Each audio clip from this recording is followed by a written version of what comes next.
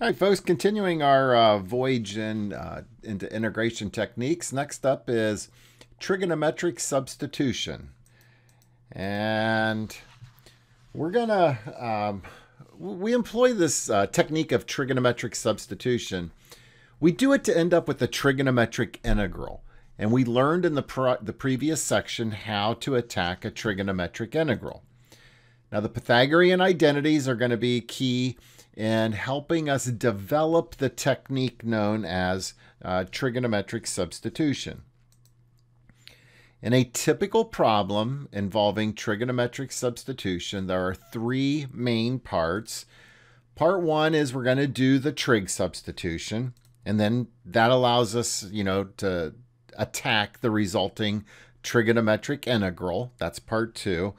And then part three, we use right triangles to finish off the problem. Now, trig substitution, it can be used in a variety of settings, but for right now, we're going to focus on, not exclusively, but primarily three special radicals. Here are the three special radicals. The first one is the square root of a squared minus u squared. The second one is the square root of a squared plus u squared. And the third one is the square root of u squared minus a squared. And well, let's check this out. Let's see how we can eliminate the radical by doing a trig substitution. So I'm going to start off with Roman numeral 1 here. So for Roman numeral 1, if a is a positive number, and I let u equal a sine theta, where theta is between negative pi over 2 and pi over 2. So just think theta is, somewhere in quadrant 1 or quadrant 4. If I substitute a sine theta in for u, we get the square root of a squared minus u squared equals the square root of a squared minus a squared sine squared theta. Now, under the radical there, while being under the radical, I could factor out an a squared. So that gives us the square root of a squared times the quantity 1 minus sine squared theta. And we know 1 minus sine squared theta is cosine squared theta. So I substitute that in, and I have the square root of a squared cosine squared theta. And now there's an old property of radicals that says I can rewrite that as the square root of a squared times the square root of cosine squared theta. Here, the square root of a squared would be a, because we started off by saying a is a positive number. A is greater than 0. So I don't have to worry about, absolute value of a. The square root of a squared is a. And the square root of cosine squared theta, that's just going to be cosine theta. I don't have to worry about absolute value of cosine theta because theta's in quadrants 1 and 4. It's either in quadrant 1 or 4. And we know cosine is positive in quadrants 1 and 4. So in short, the square root of a squared cosine squared theta immediately simplifies to a cosine theta. So we see with one little substitution, letting u equal a sine theta, we turned the radical, square root a squared minus u squared, we turned that into just a cosine theta. Well, let's see how we can manipulate that special radical number 2, the square root of a squared plus u squared. Here, if a is a positive number, and I let u equal a tangent theta, here, negative pi over 2 is less than theta is less than pi over 2. So theta, is either in quadrants 1 or 4. If I substitute a tangent theta in for u in that special radical, we'd have the square root of a squared plus u squared equals the square root of a squared plus a squared tangent squared theta. Likewise, under this radical, I'm going to factor out an a squared under the radical, and that gives me the square root of a squared times the quantity 1 plus tangent squared theta. And we know a Pythagorean identity that 1 plus tangent squared theta, that's the same thing as secant squared theta. So just substituting secant squared theta in for 1 plus tangent squared. And well, the square root of a squared is a, and the square root of secant squared theta is secant theta. Again, because theta is in quadrants 1 or 4, secant must be positive. So we don't have to worry about absolute values here. It just simplifies to a secant theta.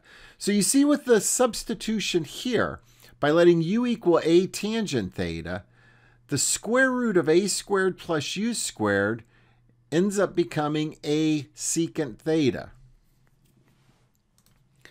So at this time, I'm going to head to the chalkboard to write down officially the trigonometric substitutions. But I just wanted to run you through, a couple of, 2 of the 3 actually, on the motivation and the meaning behind this. So here I go off to the chalkboard. All right, folks, here are the mechanics of the trigonometric substitution. I've broken this down into 3 cases. So case 1 is if you see in the integrand, you have a radical that looks like square root of a squared minus u squared. A is a number, u is going to be some function of x. If you let u equal a sine theta, then this radical will become a cosine theta. And then from this substitution, you can sketch the following right triangle. U equals a over sine theta. Sine theta would be u over a. In a right triangle, theta, sine is opposite u over a hypotenuse. And then the missing side is found by using Pythagorean theorem. What if you have a radical like number 2? The square root of a squared plus u squared. Well, here you're going to let u equal a tangent theta. And when you substitute a tangent theta in for that, you end up with a secant theta. So that radical would simplify to a secant theta. And then for that substitution, this is the right triangle that would match up to it. Remember, tangent is opposite over adjacent. Number 3 that we rarely, if ever, see, I'm just putting up here for completeness sake, I had some extra space on the board, is if you have the square root of u squared minus a squared. Here, if you let u equal a secant theta, and you make that substitution, the radical simplifies to plus or minus a tangent theta. So there are 2 possibilities here. If u is greater than a, where theta is in quadrant 1, you would use the positive. If u is less than negative a, when theta is out in quadrant 2, then you use the negative. And this is the right triangle that would match up with this substitution. So these are the 3 scenarios. These are the 3 cases. And let's head back to the slides and see what is next. I bet it's going to be our first example. All right, so now we've written down on the board, hopefully you have it in your notes, the trigonometric substitutions. Time to do an example. We're going to evaluate the integral 1 over x squared square root 9 minus x squared dx. So you know the drill. Get this written down in your notes because, I'm heading off to the chalkboard to do it. All right, our first example here of trigonometric substitution. We're asked to evaluate the integral 1 over x squared square root 9 minus x squared dx. So this kind of looks like that special radical number 1, where remember in special radical number 1, it was square root of a squared minus u squared. Well, here, I can see a is 3. But the substitution that I'm supposed to make, according to the guidelines I just gave, is x equals 3 sine theta. And if I put 3 sine theta in there for the x and I go through the simplification, this radical will end up simplifying to a 3 cosine theta. But before I do that, I have to do the following. So I'm making a substitution, so remember I have to take care of all parts in the original integrand when we do a substitution. So if I'm going to say x is 3 sine theta, I have to determine what dx is. Well, dx is the derivative, which is 3 cosine theta, d theta. So now when I substitute in, when I make the trigonometric substitution, I have an x squared here. X is 3 sine theta. So 3 sine theta comes in for this x. And it's going to get squared. Well, 3 sine theta squared is 9 sine squared theta. And we already said when the 3 sine theta gets substituted in here for x, this radical will become a 3 cosine theta. And now my dx is 3 cosine theta d theta. Now a nice thing happens. The 3 cosine thetas will cancel out. So I'm left with the integral of 1 over 9 sine squared theta d theta, which isn't too bad. I'm going to rip a 1/9 out front. And then 1 over sine squared, well, we know that is cosecant squared. That's not bad. We know what the antiderivative of cosecant squared is. We know the antiderivative of cosecant squared is negative cotangent. So we have negative 1/9 cotangent theta plus c. And we are not done, because we started off with functions of x. We have to end up with functions of x. We have to go through the resubstitution. So here's what I do next. I get my right triangle. Put my theta here. I look at my substitution. X equals 3 sine theta. So that means x equals 3, x over 3 is equal to sine theta. Well, if x over 3 is equal to sine theta, here's theta. Sine is opposite over hypotenuse. And then this missing side right here, well, technically it's found using the Pythagorean theorem. Happens to be that special radical we've been talking about. So once you get all 3 sides of the right triangle labeled, you should be able to knock this out. So let's see. We know what sine theta is. It's x over 3. Cosine theta. We remember cosine theta in a right triangle is adjacent over hypotenuse. So the adjacent is square root of 9 minus x squared over the hypotenuse, which is 3. So now we could get cotangent by doing cosine over sine. Cotangent theta is cosine over sine, which this simplifies down to square root of 9 minus x squared over x. So now that we know what cotangent theta is, we substitute it in here for cotangent, and we get negative 1/9 times the square root of 9 minus x squared over x plus c, or this one I might just write as negative square root 9 minus x squared over 9x plus c. It doesn't take much to do a little bit of multiplying there. All right, so that was your first example of a trigonometric substitution. And really a trigonometric substitution has 3 parts to it.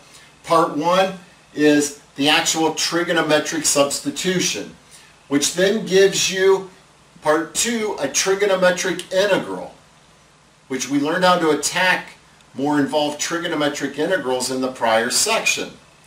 And then part 3 is to use a right triangle. So there are a couple here I want you to practice, see what you come up with. So in the exercises, try number 11 and number 13. So pause the video, do numbers 11 and 13. After you've done them, restart the video. I'll be here at the board working through it. All right, here in number 11, you were asked to do the definite integral from 1/2 to square root 3 over 2 of x squared over square root 1 minus x squared dx. So hopefully you said for the trig substitution that x is sine theta. And once you write down what x equals, x is sine theta, you should just immediately go ahead and get dx. Because you're going to have to do that substitution. So when I substitute in, and notice I'm going to leave off the limits of integration. This x is replaced with a sine theta, so that gives me a sine squared theta. This radical, when you make that substitution, that radical simplifies to cosine theta, and dx is cosine theta d theta. The cosine thetas cancel out, so you're integrating a sine squared theta d theta. So now you have a trigonometric integral. We know how to attack that. We attack this trigonometric integral by using a power reducing identity, specifically 1/2 1 minus cosine 2 theta d theta. And you know what? I'm going to go ahead and just rip the 1/2 out front of the integral sign. You get an antiderivative.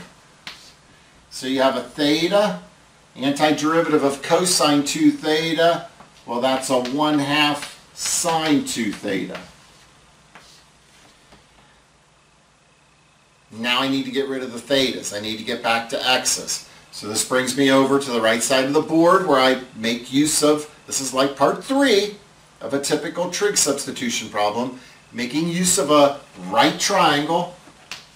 So let me sketch a right triangle here. So there's theta. My trig substitution was x equals sine theta. So in a right triangle, sine is opposite over hypotenuse. Opposite over hypotenuse. This is x over 1. Here we have square root 1 minus x squared. And once I get all 3 sides of the right triangle labeled, I can take care of anything that I see here. So first off, I just see a theta. Well, if we know x equals sine theta, that tells us inverse sine of x is equal to theta. All right, so now we know what theta is. It's inverse sine x. We have one little minor problem here. We have a sine of 2 theta.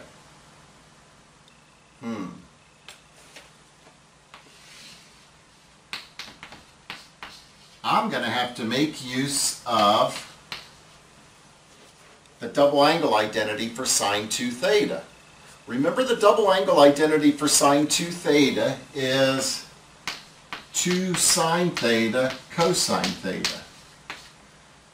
And this isn't too bad, because the 1/2 times the 2 cancels out. I'm starting to see light at the end of the tunnel.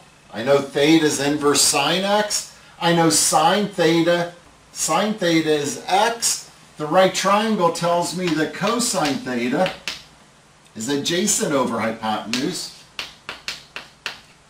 So I have,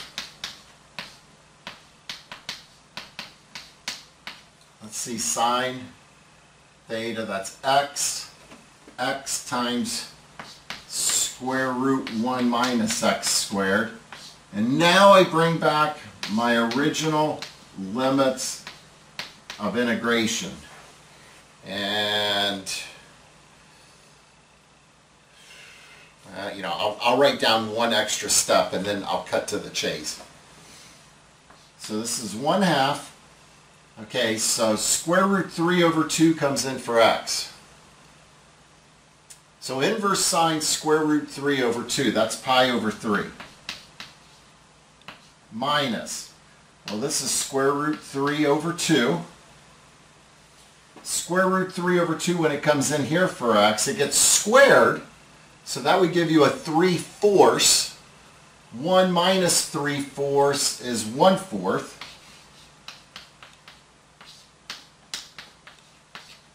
Let's see, inverse sine of 1/2, that's pi over 6. This is a 1/2. When 1/2 comes in here for x and gets squared, that gives you 1/4. 1 minus 1/4 is 3/4. And if you clean all that up correctly, you should have ended up with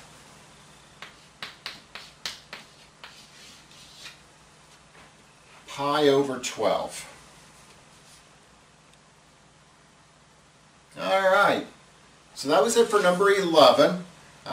See, I asked you to also do number 13.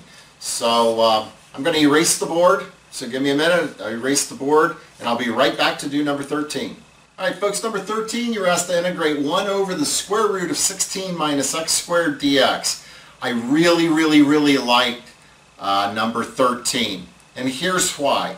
I have a feeling that a lot of us, we're into thinking, trig substitution, and if you did that, you would have let x equal 4 sine theta, dx is 4 cosine theta, d theta, and so when you substitute in this radical, it would become a 4 cosine theta, dx is 4 cosine theta, d theta. They cancel out, so you're left with just integrating a 1 d theta. That antiderivative is theta plus c, and I don't even need a right triangle here. Since x equals 4 sine theta, that tells me x over 4 equals sine theta. So theta is inverse sine of x over 4 plus c. But what I really, really, really like number 13 is something that I stressed back at the very first video, the very first section for this chapter. Some of the first things I said when it comes to integration is recognition, being able to recognize stuff. And that's why I really like number 13. When I see number 13, when I see this, the first thing that pops into my head is recognition. It looks like it's going to involve an inverse sine. In fact, if I think of 16 as just being a 4 squared, I most definitely see it's nothing more than an inverse sine. And I can get the antiderivative in one step just by that recognition, something that I clamored about in the very first video for the first section of this chapter. And so I can immediately in one step say, haha, that is an inverse sine. It's inverse sine x over 4 plus c. And in one step I am done. So that's why I really, really, really like number 13. Let's head back to the slides and see what's next. All right, before we continue on, I want to stress one more time, number 13, that one that I asked you to do, and I said at the time, I really liked 13 because you should have been able to get that literally in one step. You should recognize that as just simply being inverse sine. And that brings us back to something I said at the very beginning of this chapter. Recognition, being able to recognize, it's a really important skill for integration. Well, it's time to do another example. Here we're going to evaluate the integral of x squared over the square root of 25 minus x squared dx. So let's head off to the chalkboard to do this example. All right, let's integrate x squared over the square root of 25 minus x squared. It's going to require a trig substitution. I look at this radical and I say, all right, I'm going to let x equal 5 sine theta. Remember, you always write down then what dx is. So it's 5 cosine theta d theta. So when you substitute in, we got to substitute 5 sine theta for that x. That gives me a 25 sine squared theta. When 5 sine theta goes in for this x, this radical will simplify down to 5 cosine theta. And then dx is 5 cosine theta d theta. And I see those cancel out. I'll rip the 25 out front of the integral sign. And I have a trig integral. Sine squared theta, classic, use the power reducing identity. So remember, that's a 1/2. This is 1/2 quantity, 1 minus cosine 2 theta. So I'll just rip the 1/2 out front. 1 minus cosine 2 theta. So I get 25 halves. Antiderivative is theta minus 1/2 sine 2 theta plus c. Now I'm going to come over here to make my right triangle. Here's my theta. X equals 5 sine theta. So that means x over 5 is sine theta. Opposite over hypotenuse. This side is the square root of 25 minus x squared. And now I look at everything I have to take care of here. In fact, let me just pull it up right here. I'm going to distribute the 25 halves also.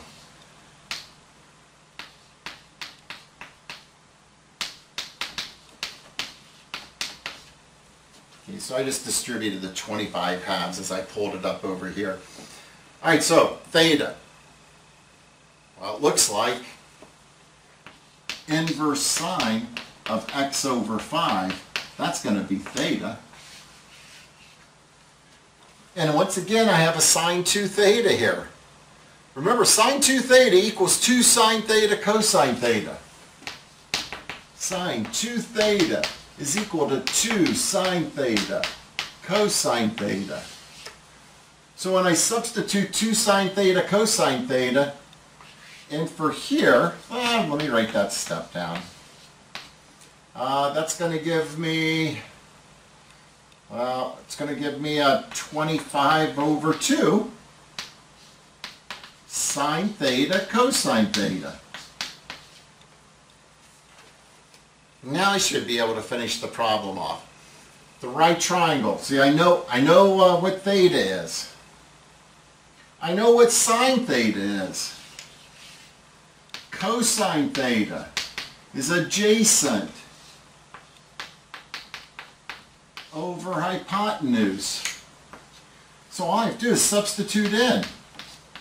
Theta is inverse sine of x over 5. Sine theta is x over 5.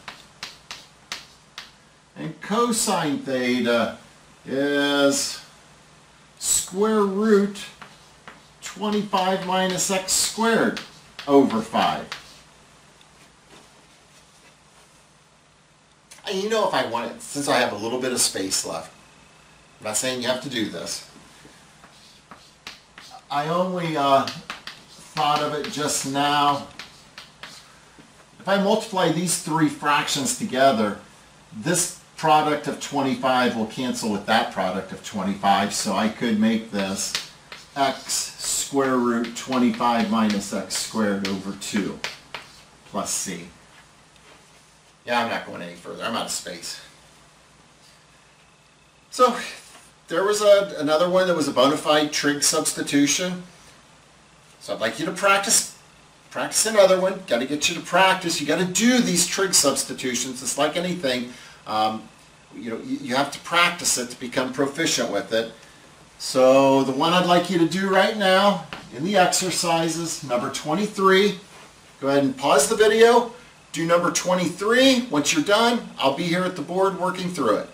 All right, folks, 23, you're asked to integrate 1 over the quantity 25 minus x squared, that quantity raised to the 3/2, dx. And keep in mind there is that special radical here. When you have an exponent of 3/2, this really means you're taking the square root of 25 minus x squared and you're raising that to the 3rd power.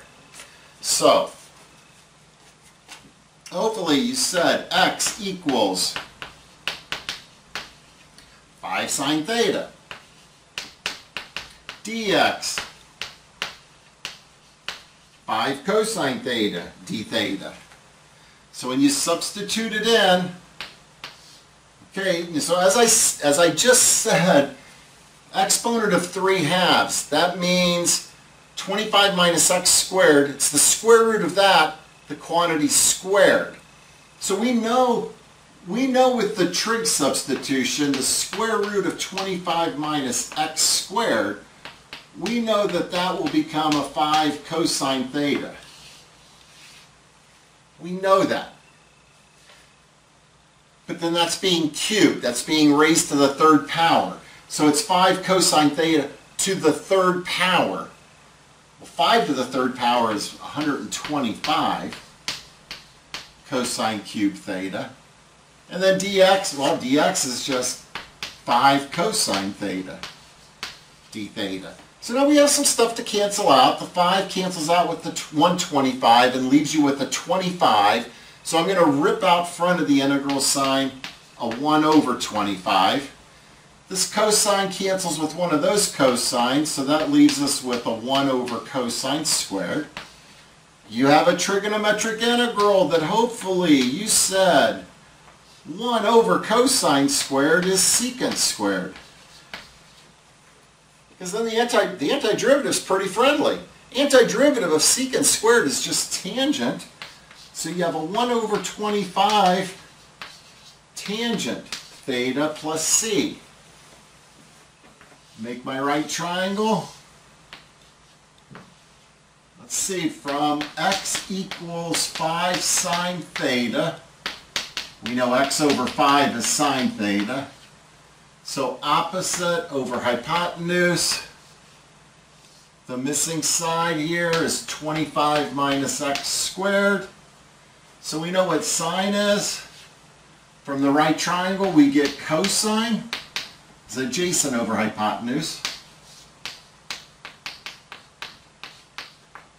And once we know sine and cosine, we can say, well, tangent, we could do sine over cosine, or we could say tangent is from the right triangle opposite over adjacent.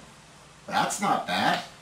Tangent is opposite over adjacent. So 1/25 tangent theta, x over the square root of 25 minus x squared. Or if you prefer, it doesn't take much to just write this as 1 fraction.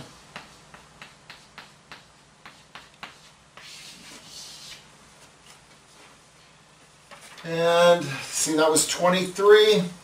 That's all there is to 23. Let's head back to the slides and see what's next. All right, hopefully the example made sense and you were able to do number 23. Continuing, well, we're going to do another example. Here we're going to evaluate the integral of x cubed over the square root of 1 plus x squared dx. So here I go off to the chalkboard to do this one. Okay, this example we're asked to evaluate the integral of x cubed over the square root of 1 plus x squared dx. Alright, so this is a different looking radical. Here, we'd let x equal tangent theta, and dx is secant squared theta, d theta. And so when we make our trig substitution, okay, well the numerator becomes a tangent cubed theta.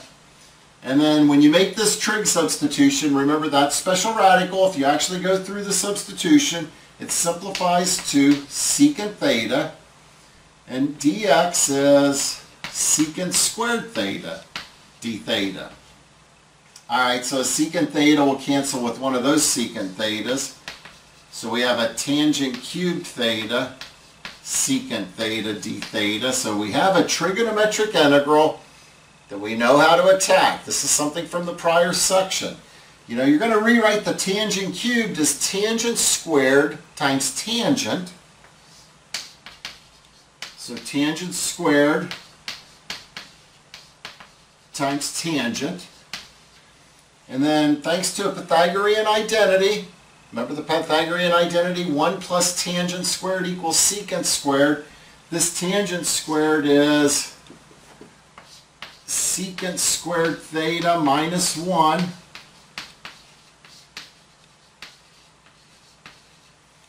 and I'm running out of room, so let me kind of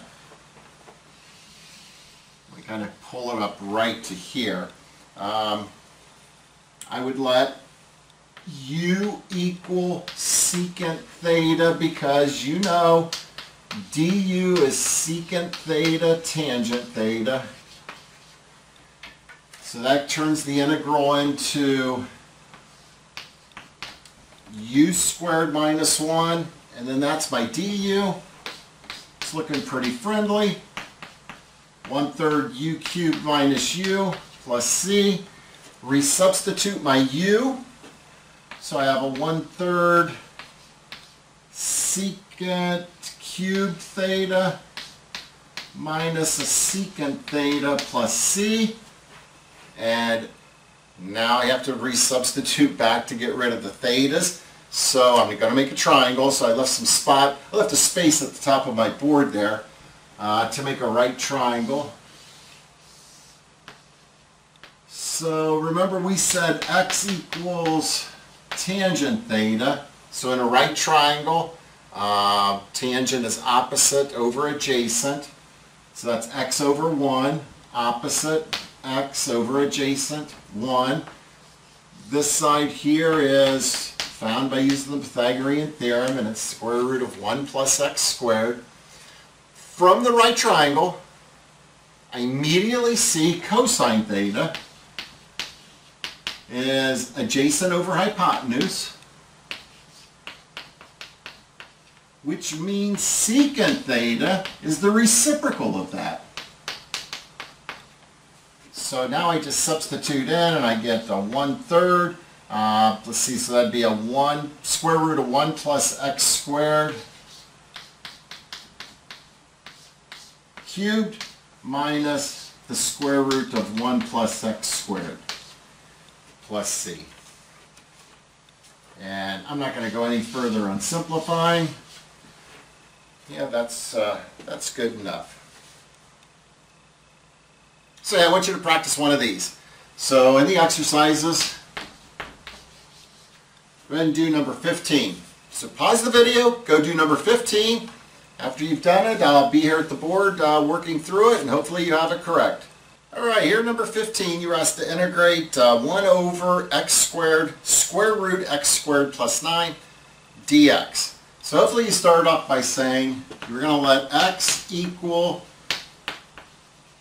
3 tangent theta, and then you immediately wrote down what dx is. 3 secant squared theta, d theta. So when you substitute in, okay, this x is 3 tangent theta, so 3 tangent theta squared is 9 tangent squared theta. When 3 tangent theta comes in here for x, that's a special radical. We know that simplifies to 3 secant theta. And then, well, dx is 3 secant squared theta, d theta. All right, so now we have some stuff that will cancel out. We're going to simplify. First off, the 3 will cancel with the 3. This secant will cancel with one of those secants, so we're left with a secant theta over a tangent squared theta. And I'm going to go ahead and rip the 1/9 out front. Now that's secant theta over tangent squared theta. I mean that's secant over tangent times 1 over tangent. This ends up simplifying. This ends up simplifying to a cosecant theta cotangent theta, which is a pretty friendly integral. It's a pretty friendly trigonometric integral because it's just simply -1/9 cosecant theta plus c. That's pretty friendly. Oh, but we have to get rid of the theta. So let me come over here to make my right triangle. So here's my theta. See, x equals 3 tangent theta. That tells me x over 3 is tangent theta. Tangent theta is opposite over adjacent. The hypotenuse is square root of x squared plus 9.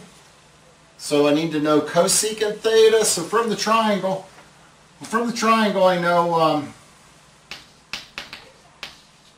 I know sine of theta. Sine of theta is opposite over hypotenuse. So for free, I get cosecant theta as the reciprocal.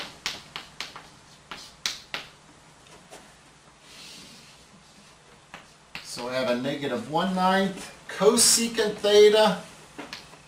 So that's square root of x squared plus 9 over x plus c. Or I can quickly do this. And that was it for number 15. So hopefully you got number 15. Let's head back to the slides and see what we're going to end this with. All right, so hopefully you were able to get number 15. You're starting to get a little more comfortable with this trigonometric substitution. Our final example here is we're going to evaluate. It has 3 parts. The integral 1 over square root 1 minus x squared dx. Part B is the integral x over square root 1 minus x squared dx. And in part C, it's the integral of x squared over square root 1 minus x squared dx. Hey, they all look kind of similar here. The key is recognition. For each part, the key is recognition. In fact, I want you to pause the video and I want you to do this example. I want you to do part A, part B, part C. And once you have completed doing this example, restart the video and I'll be at the chalkboard working through each one. All right, this final example, I asked you to do all 3 parts, and I definitely wanted you to recognize something here, that we talked about. These 3 integrals all look very similar. In A, you're integrating a 1 over square root 1 minus x squared. In B, it's x over square root 1 minus x squared. And in C, it's x squared over square root 1 minus x squared. Recognition is the key. We're coming back to that phrase again. You should be, look, I didn't give much room for part A because it should be a one-stepper. You should recognize that this is just simply inverse sine x. One step, you are done. Now in part B, it's more than one step, but it's not that bad. I recognize this is requiring u substitution. You let u equal 1 minus x squared. du is a -2x dx. -1/2 du will be x dx. And so you substitute in, and yeah, I'd rip the -1/2 out front of the integral. See, that would be a 1 over the square root of u, 1 over u to the 1/2. That's u to the -1/2. Get my antiderivative. -1/2 times 2u to the 1/2. So I get a negative square root of 1 minus x squared plus c. So yeah, part B that would require just a little bit more. So now part C, integrating the x squared over square root 1 minus x squared. Hopefully, this is all recognition again. This is a trig sub. X is sine theta. Dx is cosine theta d theta. So when you substitute in, you end up with a sine squared over, well, that's cosine, and dx is cosine theta d theta.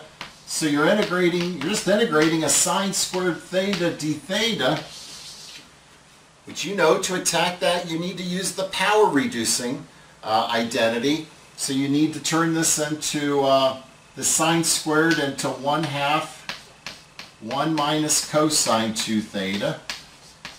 You get your antiderivative, it's 1/2 theta minus 1/2 sine 2 theta. And make a right triangle. So let's see. I'm going to squeeze the right triangle right here. So x equals sine theta. So sine is opposite over hypotenuse. That's x over 1. This side is square root 1 minus x squared. Cosine theta is adjacent over hypotenuse. So that's the square root of 1 minus x squared.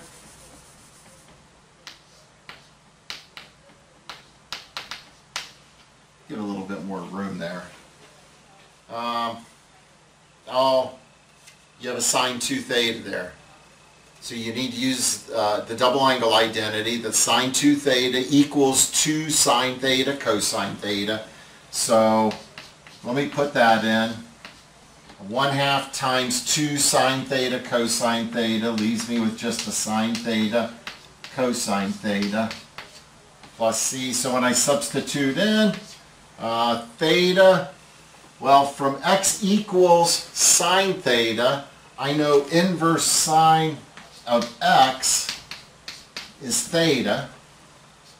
Sine theta is x. Cosine theta is square root 1 minus x squared plus c.